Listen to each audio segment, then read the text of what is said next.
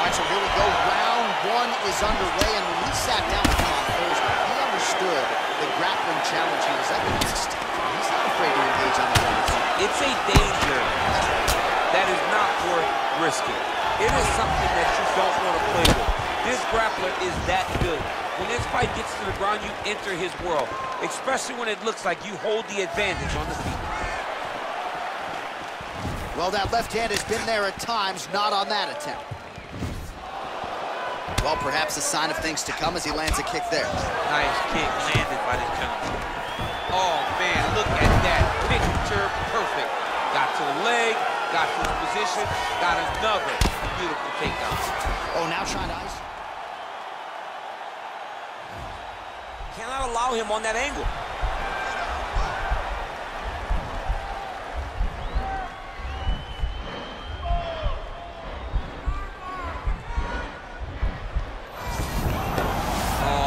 Slick. Well, not ideal to spend this much time on the bottom, but you can't fault him for his activity. Landing strikes here from the bottom. Nice work by GSP. Oh, big combination of ground and pound strikes here, DC. This could be the beginning of the end. I mean, you got to be very careful when you take these big ground and pound strikes.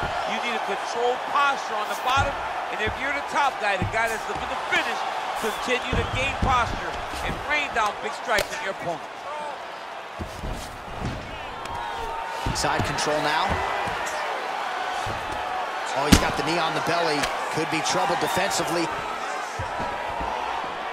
All right, well, both fighters pretty comfortable on the ground, DC, but you got to be very careful hanging out here for too long if you're his opponent. All right, inside his opponent's guard here, DC. You don't want to play around here too long. No, you got to either have two hands in or two hands out, or guys start to attack triangles. Close guard. All right, he's trying to control posture here. Now trying to hip escape. He's just trying to move out of this position off the bottom. 90 seconds to go. Well, you got to be working off of your back. He's certainly doing so here. Nice punch. Pretty good ground and pound by him here. He told us on Thursday he needed to be more effective in these situations. Certainly effective tonight. Many people have gone away from this style of fighting.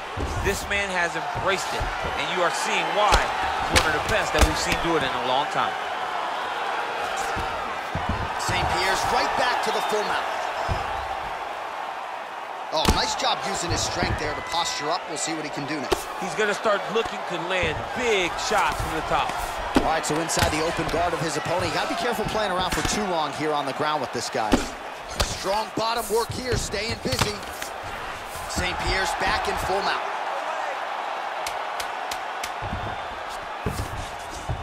Working off of his back here. Looks like he may try to hip escape. Round two straight ahead.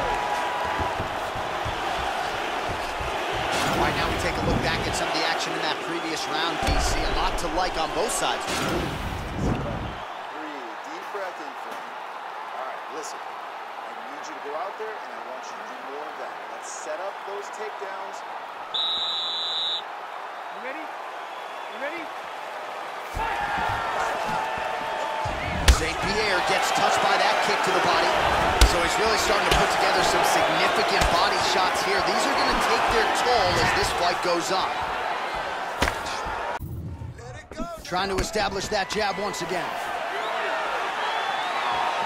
Nice punch lands over the top. Oh, collar tie. Lands a switch knee. Oh.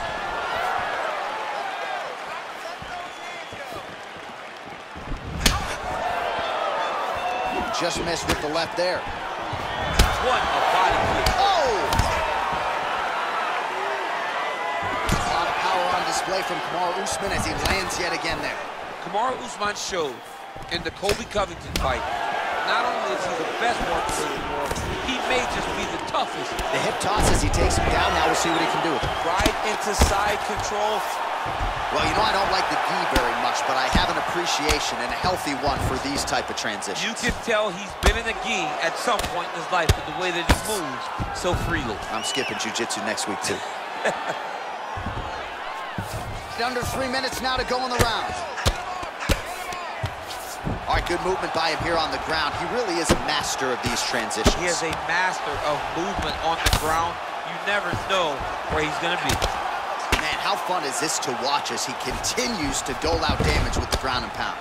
Take it back to the days of guys like Mark Coleman, just beating people up in the ground and pound. This guy is a throwback fighter, and he's very fun to watch. Yeah, the Godfather would be proud.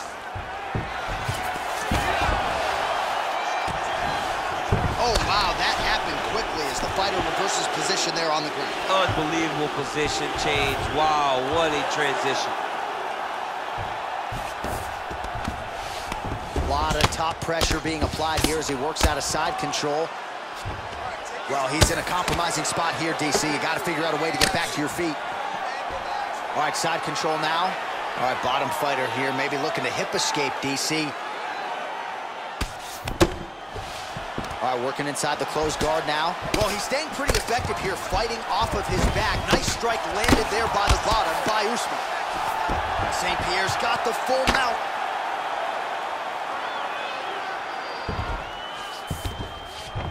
Well, there are few things more fun to watch in mixed martial arts than these type of transitions and scrambles on the ground. High-level grappling can really be entertaining.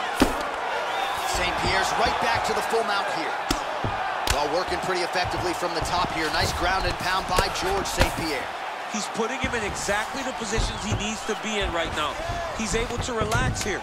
And he understands, being a veteran of so many fights, that as long as he's on top, he's winning. He feels like he's winning here. Your striking is magical, and your striking is what's going to get us out of here, all right? This is the last round. We're losing this fight. Well, what a round it was, especially from a striking standpoint. DC, take us through. High-level striking. I mean, this is what people come through the doors to see. You ready? You ready? Crowd fired up, so are we. Third and final round.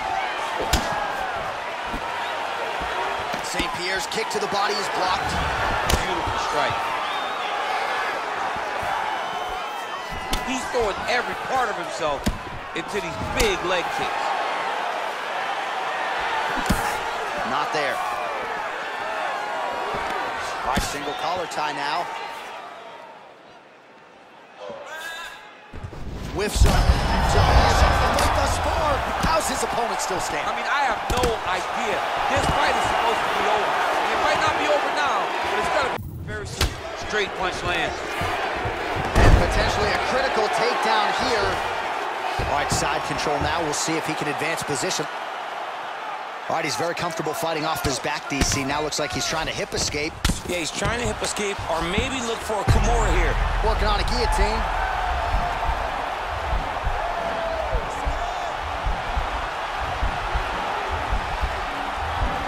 He's attacking guillotine. Nicely done. All right, so you got to be careful playing on the ground with this guy. You don't want to mess around for too long. All right, working inside the now open guard of his opponent. Uh-oh. Throwing up a triangle. The guy on his back is very good at submissions, and if he's not careful here, he's going to get stuck, and he will have to submit. Close guard. All right, he's trying to control posture here. Now trying to hip escape. He's just trying to move out of this position off the bottom. We passed the midway point of the third and final round. All right, so he's sort of turtled up here. Not great body language. Perhaps he's trying to bait him in a little bit. Side control now, DC. A lot of options at his disposal from here. Man, this is some serious ground and pound here, DC. He's not just staying busy for the sake of staying busy. These strikes are doing damage. Oh, yeah, no pity pat to this guy. This guy's trying to land, and he's trying to land effective strikes. And he's able to work his way back to his feet.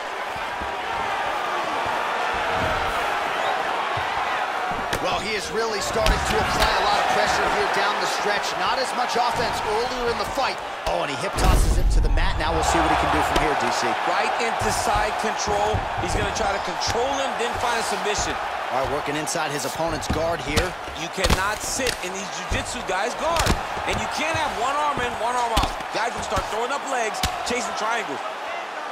Some high-level ground and pound here in DC. When you're throwing hammer fists like this, you're not trying to score. You're trying to finish the job. You're not trying to score. You want to end the night of your opponent. And right now, that is exactly what he is trying to do.